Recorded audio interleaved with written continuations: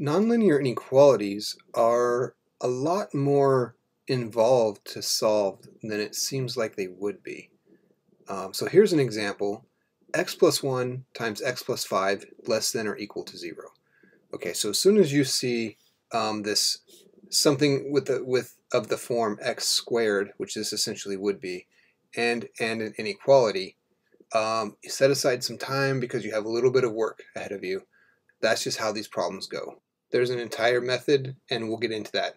But first, let's just look at this specific example as if we knew what the graph looked like.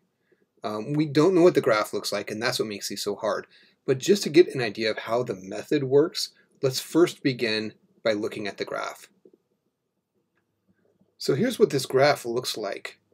And notice that we want to find the places where this is less than or equal to 0. So we want to find the places where this graph is below the x-axis. Okay, so looking at the graph, we can tell that this is the region that we're interested in down here. We want that, we don't care about it up here. Okay, because we're looking at this as y equals x plus 1, x plus 5, and we're saying, where is that y less than or equal to 0? Where is that y down below the x-axis here? And when we answer this, we don't answer it in terms of y values though. We answer it in terms of the x values that make this true. So if I were to color in just the x values that make this statement true, it would be from here at -5 all the way up here to -1. Okay, so that I'm coloring in the places on the x-axis that make this statement true, where the y values are less than 0, right? And then since it's less than or equal to 0 here, I'm going to go ahead and include the endpoints because this is where it's actually equals 0. So oops, make that a little more clear there. Okay, so there's my interval. Other people sometimes just color in the endpoints like that, right? That works too. Okay, so there's our answer, right? We answer all of these inequalities in terms of the x values only. So from -1, I know it's kind of hard to see now with all my scribbling all over it. Sorry, that's -5. -5 up to -1. That's the area that I have colored in on the graph.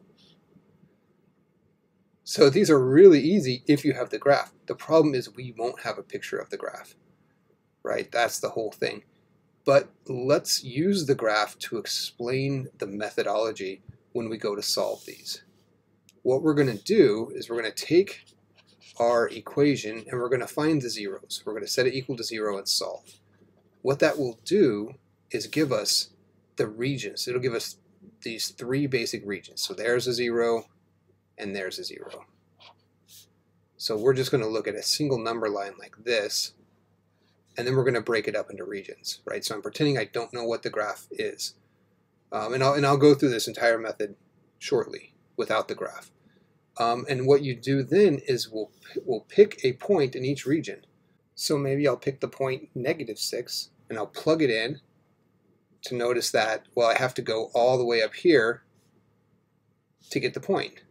So that point is not going to be less than or equal to 0. We're only looking for where it's less than or equal to 0. That's going to be a true. So where it's greater than 0, that's going to be a false. So this region is greater than 0. This region over here is greater than 0. We want where it's less than or equal to 0. So this is going to be false. So this whole region gets a false, right? Up to this dividing line here. Then we test another point in between these 2 points. So maybe I'd test -3. I would plug it into this y, and I would get some value down here.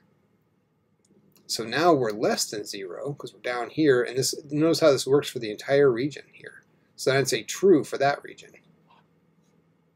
Right? Then I'd go and pick some value in the third region. 0 is always good where you have it, and I would notice that f of 0, or plugging that into y, would be up here somewhere. But we're only interested in this particular problem where it is less than or equal to 0, so I'm going to label that region false again. Okay, so of these three regions, only this middle region is true, which we already know. But see how I could do that without using the graph? So we're going to ditch the false regions and only include the true region in our answer. Well, again, we have -5 to -1. Okay, so that's the approach that we're using here, just to give you some basic visual understanding of what happens, because otherwise we can really get lost in these kinds of problems with the steps, and there's all kinds of things going on, and it's easy to lose the forest for the trees, so to speak. So let's bring up the steps and go through this step by step to solve this problem completely without referencing the graph at all. Okay, so here are the steps, and there are a lot of steps, but that's just par for the course for these kinds of exercises. So let's go through them. Okay, step 1, make sure 0 is on one side of the inequality. Okay, well 0 is on one side of the inequality. That's good news. Check. If it's a rational equation, combine over a single LCD. Well, it's not a rational equation, so we're off the hook. Solve the related equation. Okay, so what that means is we solve the equation x plus 1. This is the related equation. X times x plus 5 equals 0. Well, we can do that pretty quickly. X equals -1, x equals -5. Done. Okay, so that we're done with that. Separate the number line into regions defined in the previous step. Okay, so we take a line like this, right? Maybe yours is a little straighter than mine. Here's -5, here's -1, so we have something like 0 is probably here, but these are my main boundaries. I just put 0 up there as a marker. Okay, so there we go. There's our regions. So we have 3 regions, right? We have everything over here. That's one region. We have everything in the middle. That's another region. And then everything to the right of 1. That's a third region. Okay, so test a point in each region. Okay, so let's come up with some test points here. On the right region here, I'm going to test x equals 0, because anytime you can test 0, that's going to be the easiest case. In the middle region, let's do x equals -2, so this is what I'm going to test in blue here. And then over here on the left, let's do x equals -6. These are what I'm testing and what I'm testing. Okay, and then I like to make a little chart. So here's my test, and here's my, I'll just say f of x equals x plus 1, x plus 5. Okay, and then you test like this. You don't have to completely compute these, you just need to know if each factor is positive or negative. And notice that this is in factored form. You always want this to be in factored form. Factored. Okay, so that's factored. So let's see here. Let's pick a point to test. Okay, so here we've already picked our point. So let's do -6.